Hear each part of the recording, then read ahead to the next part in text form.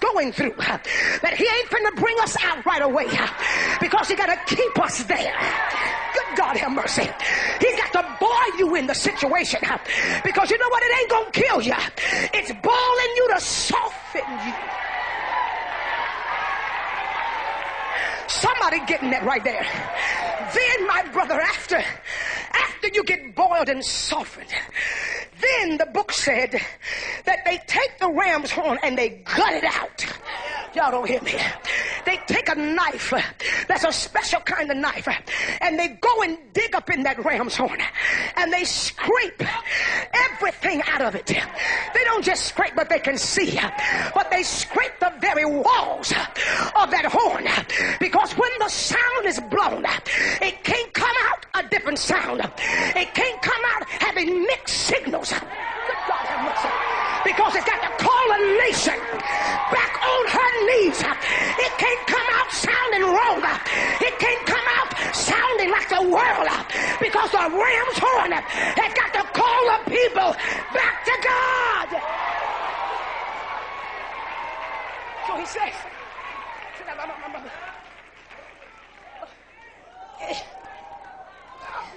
that's why Britney Spears can't call me to God. That's why my spirit can't respond to Luther Vandross. You don't hear me talking in here. I'm not hearing nobody talk back to me right there. That's why when I start hearing the sound, things that I used to enjoy, I can't enjoy it no more. Stuff that I used to can boogie on, I done changed my dance, because somebody done got in my ears, and I hear the trumpet sound. I hear the horn blowing. Get ready. He coming back again. You don't hear what I'm saying. I don't mean to preach right there. Wait. Sit down. Sit down. It's gutted out.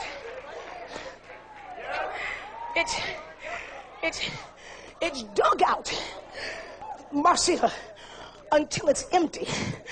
Let me just break that down, because we got some stuff that we have accumulated in the body of Christ that we call God, that God can use. So for the church, he ain't gutting out sin. He's gutting out tradition. You don't hear me. He's gutting out your customs. You don't hear me.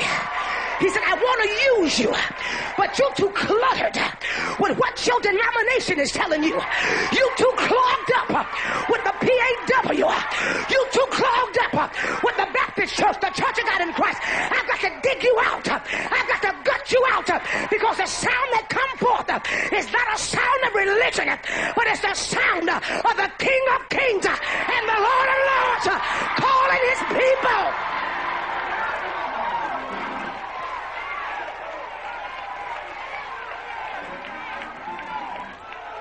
And then, Pastor, this is the one that got me bad, Barbara. I said, after he got you out, then the book said, I'm reading it, honey, in the order that it said, got you out. Then it put you under pressure. It said, then I got to take the horn while it's soft, while it's gutted out, and put it, come at your shot, and put, here you are, get on your knees. You said, I'm already weak. I'm been boiled to death. I'm going through. And you reach your hands up, asking God to help you and give you strength. But you don't know that you're in the making to become a ram's horn. And so when you ask God to help you, he'd lean on you a little harder. When you said, God, give me strength, he pressed you on down. You don't hear what I'm saying. When you said, God, I can't take no more, he said, but you're going to take some more. Because this is not religion. When I raise you up, you're going to carry the weight of the world. You're going to pick up the burden of the Lord. I've got to put pressure on you. Unbelievable pressure. Undeniable pressure. To everybody looking at you and say, how in the world can you take what you're taking? But you're going to open up your mouth and say, it is well with my soul. He knows the way that I take, and when he's tried me,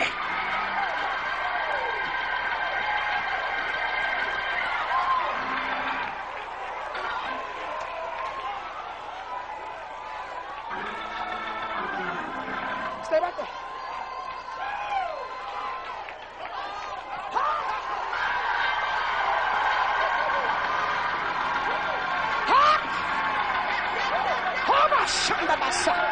I'm getting you ready.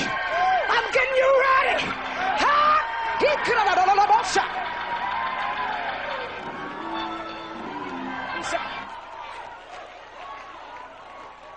He said, while I got you under this pressure, the very next thing he said, he takes you. Give me your hand. Hold this.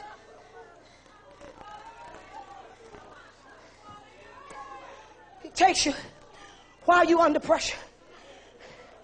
And it says, then it drags you through the fire. Takes you through the fire while you're under pressure, while you're weak, while you're struggling. You're experiencing going through the fire. Stay right there. Stay right there. And after he gets you in the fire, this thing got me right here. He punctures you. Oh, yeah. Because see, in the ram's horn, in the tip of it, there is no hole. Y'all ain't saying nothing. He got to make a hole.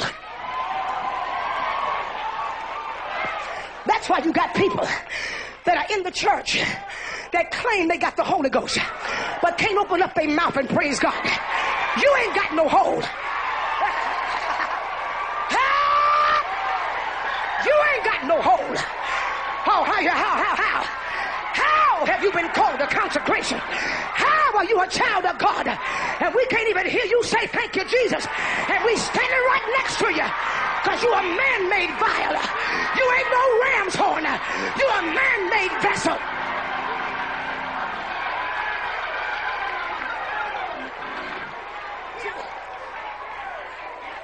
See, Saul got anointed by Samuel with a man-made vial. That's why his heart wasn't broken. Oh, y'all don't hear what I'm saying. He had it on him. God, I feel the Holy Ghost in here. I just felt something right there, baby. He had it on him because another prophet laid it on him.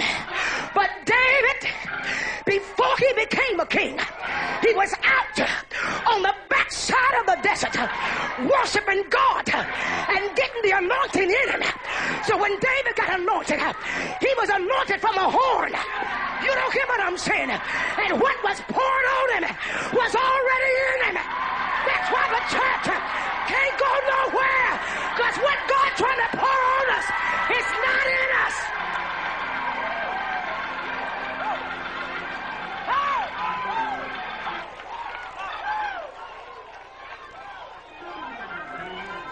See, I'm a firm believer that when it's poured on you, then it only works. It works for people. You don't hear what I'm saying? It works for image. When it's poured on you, you get accolades. You get front row seats. They call your name out. Y'all don't hear what I'm saying? When it's poured on you, they better not forget your name tag. When it's poured out on you, they better not call your name. Not call your name and say you helped in the kitchen. But see, when it's in you, oh my God, Jesus, then you don't care if they don't never call your name. Because what you're doing it for Christ. The reason why I work in the kitchen, because I heard a horn blowing. The reason why I am a usher, I heard a horn blowing. The reason why I am a preacher, I heard a horn blowing way down in my spirit. Man didn't call me. The ram's horn called me. Watch it. This is the part that gets me. While you in that fire, but this is the thing that got me. I didn't notice till I read this. Mother, while you in the fire, the ram's horn